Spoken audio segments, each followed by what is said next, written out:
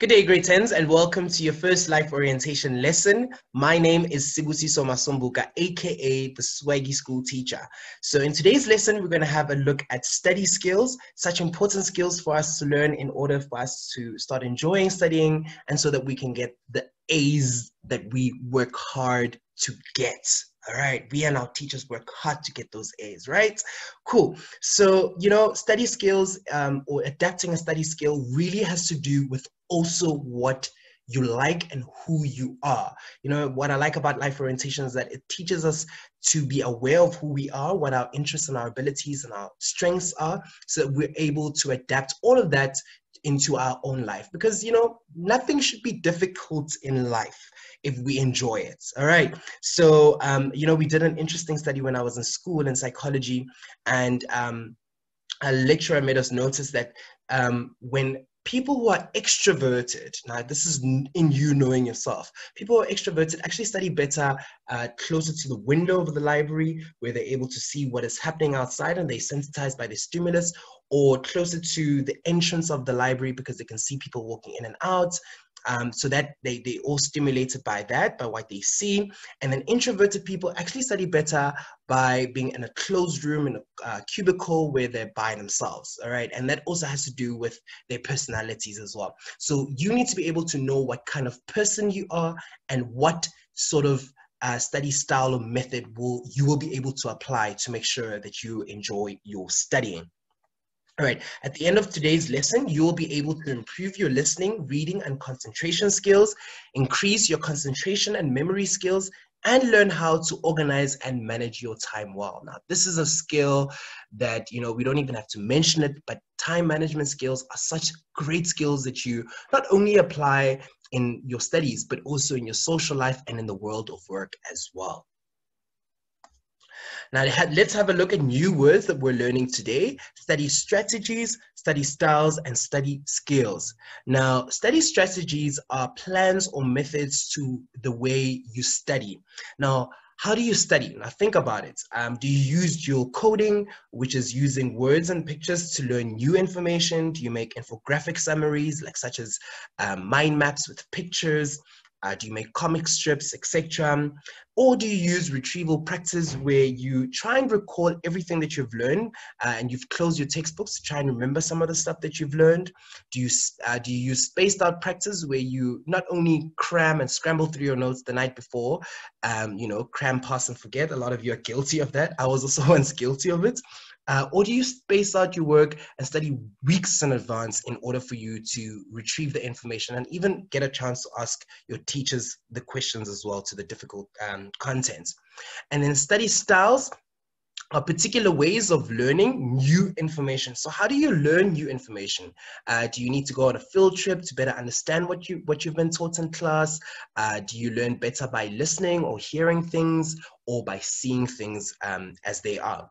And then the study skills, are your abilities to listen, read, understand, concentrate, remember, and organize your learning material and manage your studying time. It is a way in which you tackle the process of organizing and taking in new information. So what skills do you use and how do you study? Please let me know in the comment section. All right, so the most widely accepted model of learning styles is called the VARK model, which you guys learned about in grade 8. And the V, it's an acronym. The V stands for visual, the A stands for oral or auditory, the R stands for reading or writing, and I know writing has a W. And then we've got K, which is kinesthetic, which is learners that learn best by moving around. So in brief, visual learners learn best by seeing things, so perhaps through pictures, watching video clips of how things work. And in auditory, these learners learn best by hearing information. So right now, I am this video lesson is accommodating more of the kids that are visual and auditory, because you guys are not only seeing what you're learning, but you're also hearing it at the same time. And then we've got reading and writing. Those learners learn best by reading and writing. And then we've got kinesthetic learners, learners who learn best by moving around and doing things. So this could be by doing an experiment that you've learned about. We learn about theories, and we do experiments in class, whether it's dissecting a kidney, or going, when you're learning about evolution, going to the cradle of humankind and you learn about human evolution, from Australopithecus to Homo sapiens, and feeling and touching all the different artifacts to understand how hunter-gatherers got their food, something interesting like that. All right. So how do you guys prepare for your tests and exam? Let me know in the comment section. I want to know how you guys prepare for your exams. Do you study the night before? Do you study weeks in advance? Do you study in an area on your bed? Do you study in a closed room? How do you guys prepare for your exams? Do you write down a study timetable? Let me know in the comment section, and let's all learn from each other. And then the next question I'm asking you that you need to answer in the comment section is, how do you organize your studying and manage your time? That's also something that we battle with. We scramble through our notes just the night before because we're like, oh, I'm writing this test tomorrow, or I only just found out about it, from Tebo, who texted me just now. But we all know the teacher let us know about the assignment due date or the test date way in advance. All right. So let me know. Let's look at how you can improve your listening, reading, and comprehension skills. Now, listening skills, active listening is not just hearing what is said, it is thinking about what is said. If you listen actively, you will understand and remember more. Guys, when you are in class and your teacher is teaching you new information, it's really up to you, and it's more beneficial for you to actually listen to what they're saying and to the lecture or to the lesson. So what are they showing you? What is their gesture? How do they, say certain things? And that helps with listening quite a lot. And, if you don't know, the word listen actually has the same letters as silence. So you actually need to be quiet as well while you listen in class. Listen carefully to what is said and listen with your ears, but also with your eyes as well. Watch what the speaker or the speakers are saying and how they are talking, and make notes and write down only the keywords. Keep asking yourself your questions or these questions. And these questions are also questions that could pop up in exams and tests as well. Ask the speaker, and this is so important, ask the speaker questions and in your own words, repeat what the speaker has said to check if you have understood the content better. That's the best thing about contact learning is the fact that we are able to have the speaker right in front of us and we're able to ask them questions if we don't understand the work. So take advantage of that. Now let's have a look at reading and comprehension skills. There's different ways in which you can read, and we read for enjoyment and we read for learning as well. And we come across new words, and it improves and increases our vocabulary, so we can also write better. So reading is so important. But also with reading, you want to comprehend, to understand what you're reading. And it says here, good reading habits will help you find information you need and to understand and remember what you have read. Now, there are two different ways in which you can read, or just before you study, and that is scanning and skimming through your work. Scanning is when you move your eyes quickly over the reading material until you find the piece of information you are looking for. And then skimming, which goes hand in hand with scanning as well, is when you quickly look at the headings and at the main ideas in each paragraph, so you can get what the main idea or the basic idea of the content in which you're learning is about. So I'm going to do a bit of skimming and scanning right now. I've got my grade 10 business studies textbook in front of me, and I'm going to scan. So I'm scanning through the material. The heading here is business management, leadership, and organizational structure. So it says, what I'm scanning here is that it's defining what management is and how it's the process in which guides individuals in a business. So that's the information that I'm getting from this. And then it also talks about leadership, and it says that leadership is different from management and it is more people orientated. All right, I got all this information by just scanning, through the words in the paragraphs. And then skimming, is when you look through the headings. So I'm going to quickly go through the headings in the textbook. And right here, I've got management and leadership and organizational structure. So both these headings are giving me an idea as to what I'm going to read about. All this information is all about. And then the next bullet point says here that you need to read more slowly than you usually do because you're able to pick up on more information when you do so. Read out loud for better understanding.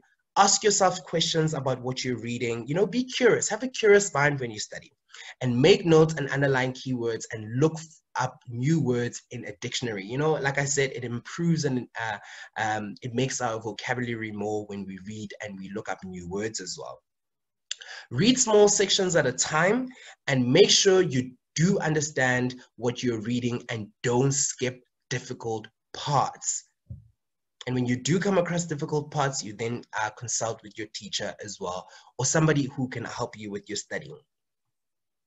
Now let's have a look at some concentration skills. Part of listening is concentrating, because sometimes when we hear things because we've got ears, and our ears give us the sense of hearing information or hearing different stimulus in the environment. But when we concentrate, it means that we're taking in the information, we are being particular in the information in which we're learning, and we're able to take on parts of that information, and we're able to assimilate that information in our minds as well. So concentration skills, it says here, you need to find a quiet place, such as a library or a quiet room in the house. Switch off your cell phone and your TV, because that can be really, really distracting. Put up a do not disturb sign, without being rude to your parents, because you are still in their house. If you're feeling nervous, take deep breaths and stretch. It's so important for you in your study breaks that you stretch and you take deep breaths. A breathing exercise that I do when I am faced with a question that is very difficult in an exam is that I just take 30 seconds to just breathe in and out with my nose very slowly, and trying to pick up a sound that is very far away from me and also a sound that is very close to me. That helps me to get my mind back in check, because sometimes the nerves can get to us in the exam. When you're nervous and you're a wreck and you're unable to answer the questions correctly. And then it says here, choose the subjects that you study. Change the subject that you study every 1 or 2 hours. When you change topics, you change sections in which you are studying the content, it helps you better as well, because we get bored by studying the same thing all over and over again. So you want to be able to take those breaks as well.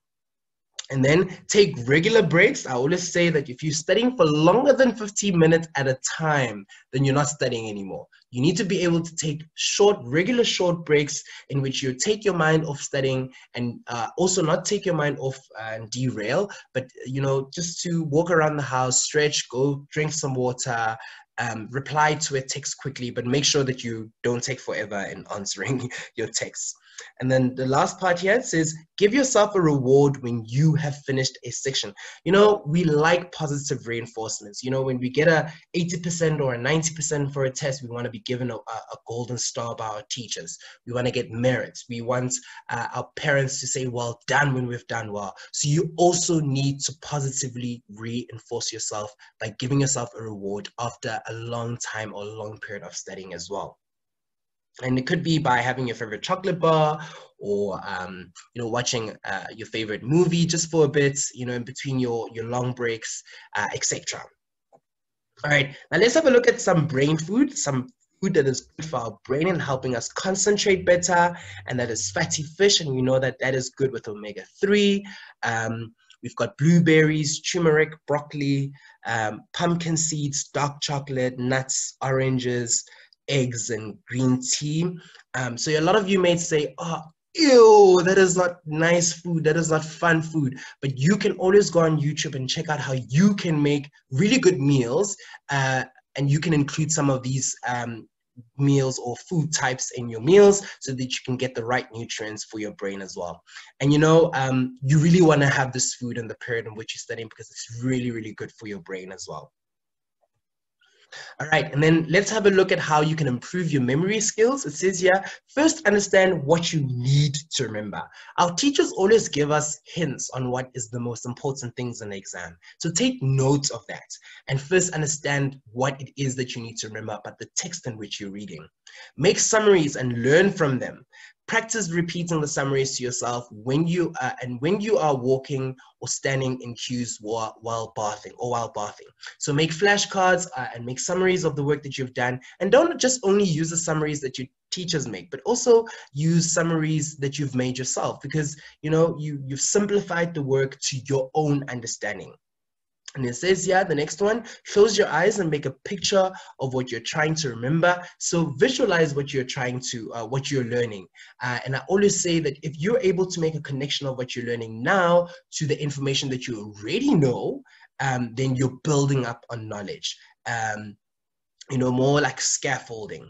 And then learn actively by standing up and walking around while you try to remember new information. Tell someone what you have learned. So, whether it's explaining the work to your friends or, making voice notes or speaking to yourself in the mirror, playing teacher, there's different ways of explaining the work to your parents as well. And they'll be super impressed when they can see you be able to tell them new information as well. And then make up acronyms or mnemonics. For example, to help you remember how to spell rhythm, I used to battle with rhythm and rhyme and these words. And how I remembered it was I made an acronym or mnemonic for myself, and it was rhythm helps your two hips move. All right, so the R was for rhythm, the word rhythm. The H was for the word helps. The Y was for the word your. T was for the word to. H, hips, M, move. So that's how I remembered how to spell rhythm. And then to remember the order in which to do calculations. I sucked at maths. I hope you don't. We learn about BODMAS in school when we're doing multiplications or calculations rather. And how I remembered BODMAS was bless my dear Aunt Sally, and B was for brackets, M was for multiplication, D was for division, A was for addition, and S for subtraction. So you can use this different ways. When you learn different concepts in your studying, you can create some mnemonic as well. And another one that I like to use when I learned the 4 management tasks in grade 8 was planning, organizing, leading, and control. And I made an acronym or mnemonic. Balissa only likes coffee, and each letter of the first letter of the mnemonic is the letter of either of the 4 management tasks, which is planning, organizing, leading, and controlling. So this was a fun way in which I used to study. And you can make mnemonics out of the craziest things out there, but as long as it helps you to remember the information better. And then it says here, make up your own questions and try to answer them the next day in a mock test or an exam. So, in this way, you're practicing what you're learning, and it helps you to remember the information a lot better. Because, the way in which you memorize your work, or to see if you've memorized your work, is by constantly repeating what you have learned, because it makes the retrieval of information a lot easier for you. All right. And then another way in which I try and help to, improve my memory skills as well as my concentration skills is by meditating, because meditating really helps with the willpower of our brain and helps us, to have more self-control, to be disciplined, to manage our stress well, and to focus as well. So I've got a meditation session that we're going to have right now. It's going to be about 2 minutes. And in the background, you're going to hear it's my colleague, Nicole Economo, who's an educational psychologist, and she's giving us different breathing exercises. So I really hope that you guys enjoy this meditation session, and I'll see you guys in about 2 minutes. All right.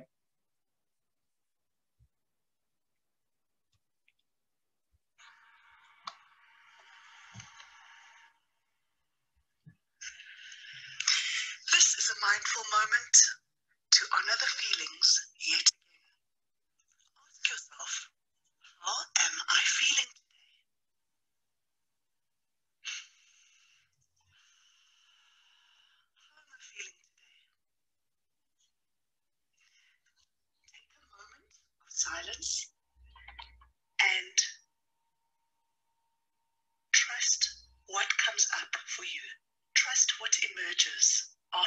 ask that question. I'm going to click my fingers, and after the click, we will go into a moment of silence, and you can just be with yourself, and ask yourself, how am I feeling today? Before we start, let's take 2 deep breaths again. And during the moment of silence, you can just do soft belly breathing. Here we go. 2 deep breaths. Inhale through the nose.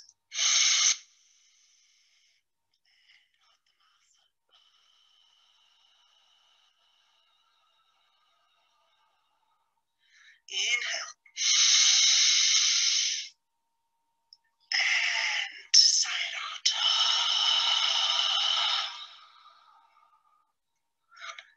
Sighing is very replenishing for the nervous system.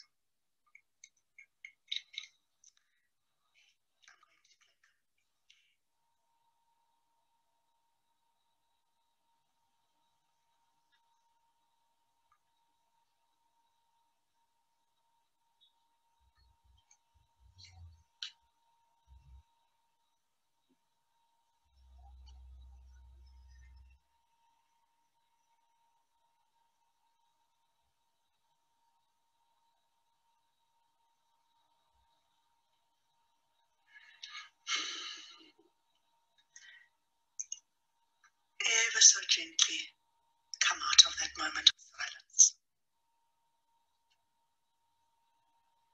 I hope today you check in with yourself and check in with your feelings and honor them and let it be.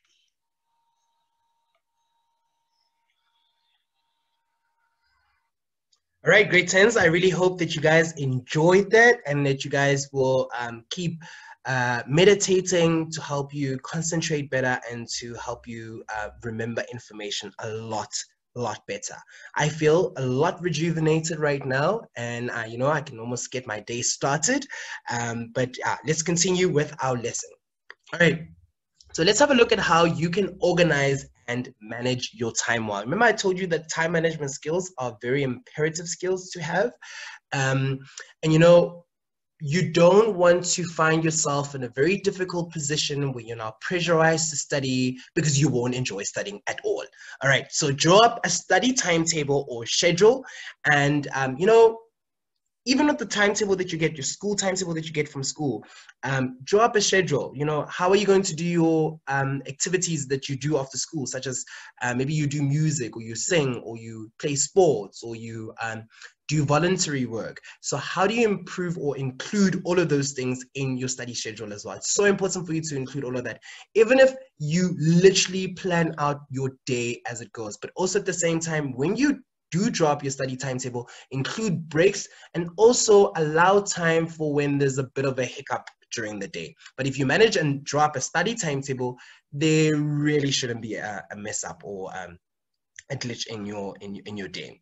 All right, and then the next one says you need to balance your time with the to rest and to have fun. So you know, studying does not only mean that you cannot do your normal activities that you do for leisure, such as exercising or walking or whatever it is that you guys do for spare time or watching a movie. If you include this in your study timetable, then you will do well. Because you not just want to live a life of just being a student and not being able to connect with all the other aspects of your life, such as your social well-being, your emotional well-being, your religious well-being, spirituality, and even social well-being as well. So you want to include all of those things and just live a normal life, right? All right, so you need to be able to manage, just to balance your time well. So include sports in your study timetable as well and have a balanced lifestyle. And then it says, yeah, take regular short breaks, make time for these breaks in your schedule. So allocate time in which you're going to take short breaks in between your study sessions. Remember, I said that you cannot study for longer than 40 to 50 minutes at a go. You need to be able to take those 5-10 minute breaks to just walk around, have some water, make a quick snack, etc. And obviously also having those longer breaks where you taking a break for like an hour from your studying, so that you need to include all of this in your study plan as well.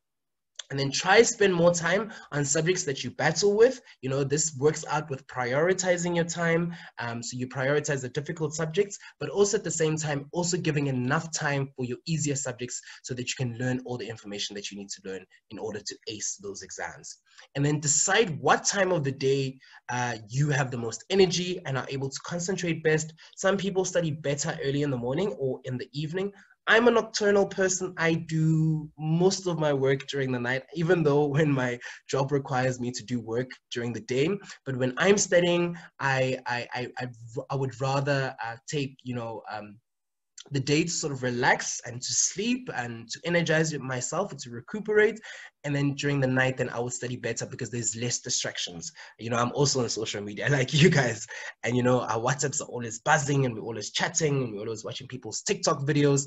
So if you know that there's less distractions and you can concentrate better at night or in the morning, you need to decide which one works for you. And then keep all things that help you with studying in one place, such as your dictionary, your pens, your highlighters, scrap paper. So this falls part in organizing yourself. So you want to study in a room that is clear, clean, organized really well, and you're able, if you're looking for a pen, you know where to find it. If you're looking for highlighters, you know where to find it. Even your notes, you know where to find those as well. You don't want to call Sifiso or Teboho in the middle of your studying session, which could also take up a lot of time, and you're asking them to take pictures of, you know, different parts of the work because you didn't paste in your work or you can't find your notes. You know, you want to organize all of that before you start studying as well, so that your studying becomes effective and efficient as well. And then keep away from things that will distract you from studying, such as TV, radio, cell phones, or noisy people. You know, you want to study in an area which will help you to concentrate a lot better. And like I said, social media, our cell phones are really big distractions in our lives. And, you know, they really contribute to us being counterproductive. And that's not what we want to be. We want to be productive and make sure that we study smartly and study hard so that we're able to ace our exams. All right, so I hope you guys understand what it means to draw up a study timetable. And I think in the next lesson, I will show you how you can, you know, sort of draw up your own study timetables. But there's a lot of templates on the internet on how you can do all of that stuff. All right, now let's have a look at some skills that you need to learn about managing your time well. Setting goals. Remember, your goals need to be specific. What is it that you want to achieve? They need to be measurable. So when do you want to achieve this and how long? All right, they need to be attainable. So is it something that you can actually achieve? You know, they need to be realistic, you know, realistic to yourself, realistic to your strengths, your abilities. All right, also recognizing what your weaknesses are. And then you also need to put time to your goals. Remember that we teach you about SMART goals and life orientation. So, you know, when you set goals, then you know what you want to achieve and you work towards that vision or that dream. You know, that's what goal setting is about, and it's so important for you to set your goals. Determine your priorities. Know what is more important and what is less important, or maybe not less important, but what is not as important as the most important thing. So you need to determine what your priorities are. So obviously, in the period in which you're studying is more important than being with your friends or chatting on WhatsApp, on your WhatsApp groups, or, you know, watching things that are not going to benefit your studying. So you need to prioritize your time quite well. And then plan your time, create a time schedule. Again, it's so important. Even if you draw it up and you have it large and colorful and big in your studying room, or you have it on your phone. I have my study timetable on my phone, and every time I do something, I give myself a thumbs up, you know, the thumbs up emoji, to show that I've done something. And also that makes me feel good as well. So, you know, taking off your to-do list as well. And then keep to your time schedule. Now, this requires a lot of discipline. You need to be able to be disciplined when you create a study timetable and when you carry out the tasks in the study timetable, so that you're able to accomplish everything that you wanted to accomplish, especially in your studying, so that you're able to ace that exam, because nothing comes easy, grade 10th. Again, it's not going to be easy, but it will certainly be worth it. I'm going to say that again because I didn't say it properly. It's not going to be easy, but it will certainly be worth it. So start now. Start now. And I've got a cute little picture of a cute little baby there, and it says, the expert in anything was once a beginner. So you're not alone. You're not alone in this dark time. Everybody has gone through it, and every successful person has to go through a moment in which they have to sort of prepare so that they get the results that they get. So don't think that you're alone. Don't think studying is daunting. You can really, really make it fun for yourself. And then in the next lesson, we're going to look at the different study methods, note-taking, mind mapping, and summaries, as well as how to construct an essay, because you know we write essays in all our different subjects, especially in our languages as well. And then thank you for tuning in. This is our first lesson. I hope that you enjoyed it. If you guys can follow me on Instagram, and that is Swaggy School Teacher. The Google Classroom code is to the Google Classroom. It's on. Oops. My phone should have been off. The Google Classroom code is on the screen right there in front of you. If you guys want to be able to get access to all the slides that I have in front of you now, as well as my email address, if you have any queries or questions to the work that we're learning, ask me any questions and I'll be able to respond back to you guys. Thank you so much for tuning in, and I will see you guys in the next lesson.